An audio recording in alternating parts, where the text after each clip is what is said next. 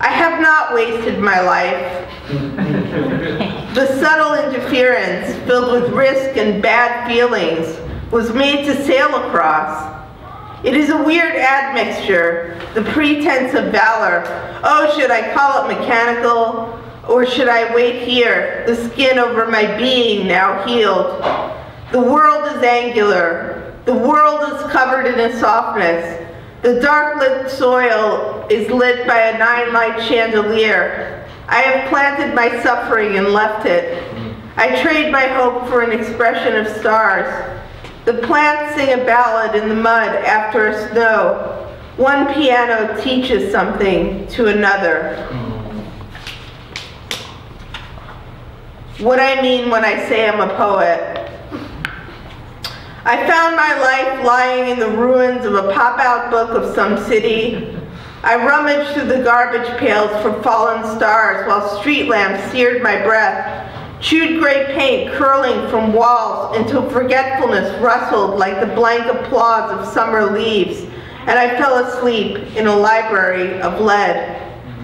Outside, you shivered on a bench until a bullet from the moon splintered it into pieces, and you were the alphabet personified, words echoing alchemical sands shifting beneath the Sphinx, a discovery of iridescence in the images of ancient books, while the motors of terrestrial habits revved past your parabolic exile with their golden batteries of sunlight. I often wonder if I will awake to a new day gleaming on its empty plate, trembling in the web of dull grace, weaving its way toward me in that attic space after a dream, which leaves an impression burned onto a screen, like the one lit up before me now, a fragile winnowing of thoughts where I find I am the clothes of my own illusion, a coat hung from a point of light on one of history's dark maneuvers. Meanwhile, your blood flows in time with the rivers. The places where you once walked smell of the shade. This one's called Bad Aliens. They're really here, spreading their ideas like vulture droppings, conniving to sow their brazen ontologies like bone-encrusted wheat along our field of vision yellowed like an almanac, stringing our thoughts into a syzygy until we cannot move them and feel instinctively that we never will. The few, the very few who escape become spokespeople for our cause. And although their identities remain unknown to even them, surely they will turn a phrase or two that will make the bastards think again before they steal our fluids in the night, suck the breath from our livestock, tearing off their very flesh, leaving a metallic aroma in the air as if from singed mineral-soaked hair. The world is becoming a giant crematorium before our eyes. Next thing you know, it'll be your big toe shot up with morphine at your family reunion. It'll be your child slurping blood at first communion. It'll be a havoc of suburban cannibalism bursting into flames at the mere suggestion of an accident. Meanwhile, the flowers hang like open mouths as we walk around relishing our wisdom of refracted light. The neighbors lounge outside the warehouse playing cards, while inside the aliens are at it again, warning the boy strapped to the steel table as in a dream that he will find his end in a myriad of abandoned mines. And no one will come to look for him, and no one will even think to, because by then all will have been erased. By then we will have forgotten him as we have forgotten the name of the druggist seeing eye dog. And we'll go on with our house painting, and we'll go on with our affairs of negligence, and we'll go about with our heroics of tinfoil, and all the while the aliens will be waiting for the perfect hour to land on the non-referential velvet of our lawns, bending each blade of grass perfectly to match the charred feathers of the baby chicks, still lining the barn walls from 2 Easters ago, where they probed our insides brilliantly for signs of redemption and were satisfied. The aliens are here, permanently confirmed to walk among us, and because they're here already, there will be no possession, no redeemer yet to come. Instead, a triangle in the sky reflects the sober landscape, a reminder that angles are the highest fate of form, like the beaten metal of shell cases stabbing the corners of the pulpy world. The imprints of their ships reveal a plastic sincerity, as if all along they were only here to help, as if stealing our children, their faces plastered permanently onto milk cartons, was an intergalactic feat worthy of a stellar bow. We know they hold the inevitable ace. We know they wear the hereditary apparel of extinct misty grasses overgrowing the footprints on the sepulchral cloth of the earth. We stand frozen before their badness. We are a smoky restaurant full of soldiers that can fly off the globe at any moment, leaving their beams to bisect our newest footprints with the mockery of some season's malingering death. The three-sided pyramid of the occipital can deflect only so much into the geometry of our collective breath. I would gouge out the insides of the sleep so big. I would start my own crusade if I thought I had a chance, but they're bad. They're bad for real. And in the word bad, bordered by the flashing air, I see the wheat spin a numeral's fiery dance. And this leaves me with two questions.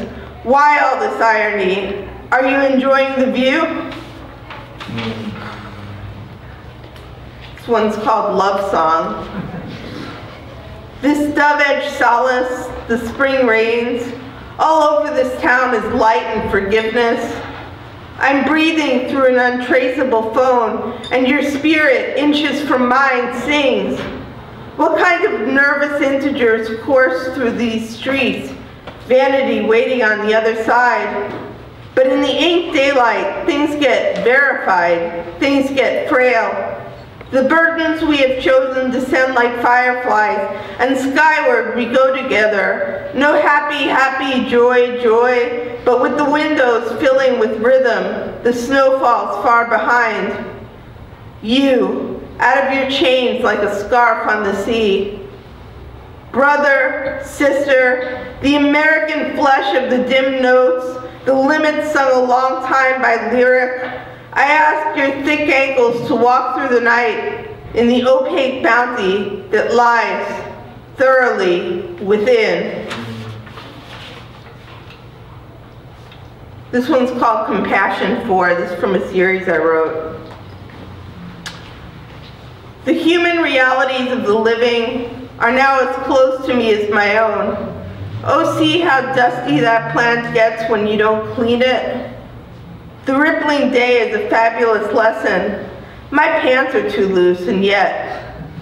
Bonne nuit, mes chéris. All over the whole neighborhood, your fluid legs move. You are all permission and flounce, and your stockings catch in the mere light. Perfection, wholeness, is what I see now in everyone I touch. That day when two men came in from the stream, wet, bothered, the windows were blackened, and the cats ran around. Rain came, but also sunlight, and the years of hard living dissolved. A blanket of verbs crosses the threshold. Poetry, you are mine, and I will go anywhere with you.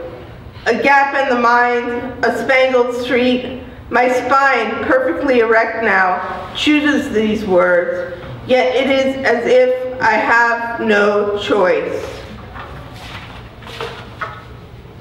Civilization Day. It is nearly always an excuse, never to have done this, never to have done that. And it's easier to say I have this or that to do instead of simply, I am always in pain. It's true. If you look at it long enough, look at anything, it's true. And the suffering that seems to come from elsewhere, well, this is only the day, absurdly hanging its head. The day that takes the solar road past the eulogies that dream us. And it is sad, very sad, to think that the flesh is so stupid that it doesn't even care.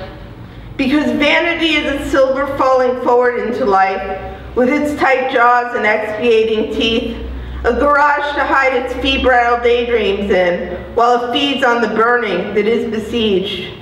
And the false vows which destroy me, and with nonetheless carefully pronounced, crowd around to lick the sores of evening, while someone else pulls the lion from the thorn green sound. But today is a day to be civilized. It is Civilization Day.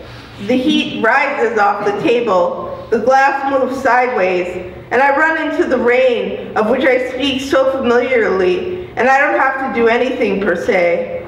The northern lights still clinging to my fingers. Somewhere I live out my double life, yet without the tomorrows hurling through the loops, and that which has frightened me is dragged over the raped earth into the whiteness of spring. Because time ends in the vagueness of legends, as my sovereign thoughts remind me that it is the light that defines us, suddenly seeking its own. That time I was so helpless, it rises up in the unmade sheets while my eyes go numb across the pleasant plant. Poetry is made in bed like love. Poetry is made in a forest. But today is Civilization Day, and my demolished gymnastic cravings and the statements that are heir apparent say, it depends upon how well one rides a bucket into the saving grace of wind, and so it all goes on in the dangling of a mind.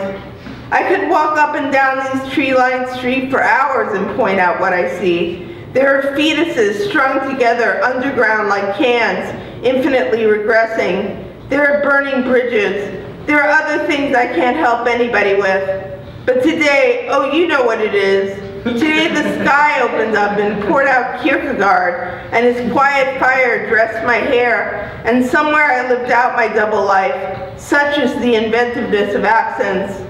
Meanwhile, I am living a life not to be believed, with a nearness that hurts my eyes, a bird seeking successive autumns across the stinging snow. At other times I'll say, press the stop button, press it, with the vexed exclamation of the noisy deaths that wake the world.